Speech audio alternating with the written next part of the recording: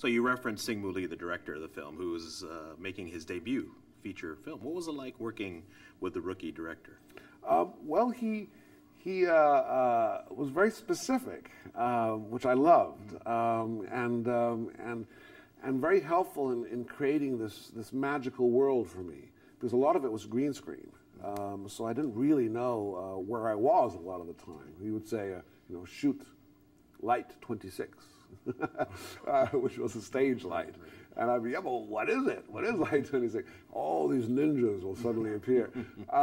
So he was very helpful at creating that magical world for me in my imagination, and therefore for me to convey it as a reality from the character's point of view.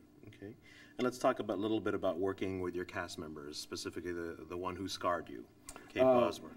Kate Bosworth is responsible for scarring me, and she's like this wild desert flower for the Colonel, and he's romantically obsessed, and as Danny Huston working with Kate, she was just such a trooper with the action sequences, these sword sequences that we have, where a certain amount of trust is necessary, and we were very excited to be able to do a lot of the stunts together as actors. And yes, you need a stuntman every now and again to make your work really soar, but I would say about 90% of the action sequences belong to us, both Kate and I.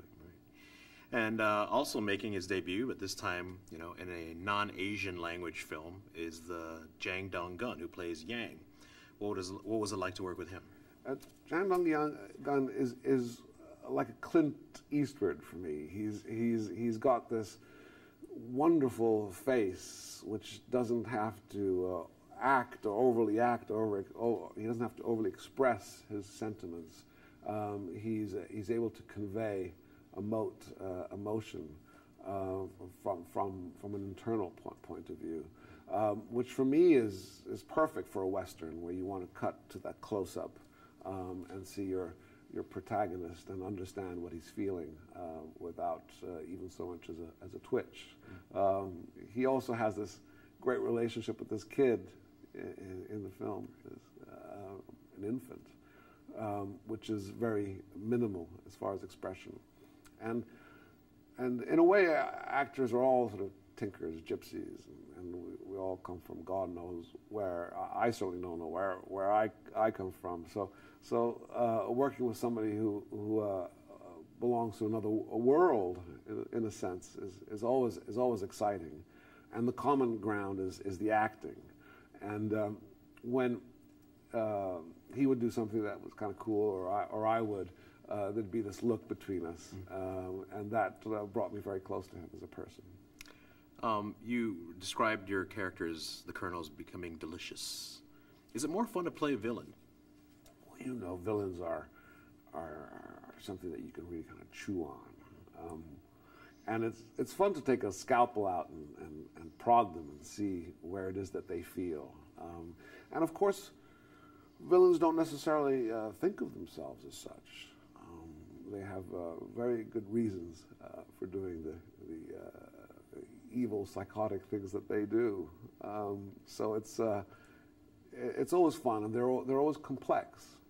And heroes can be really a tough thing to play, because you have to be more sort of single-minded in your portrayal, where villains have so many edges and corners and places that you can go to. So they're a lot of fun.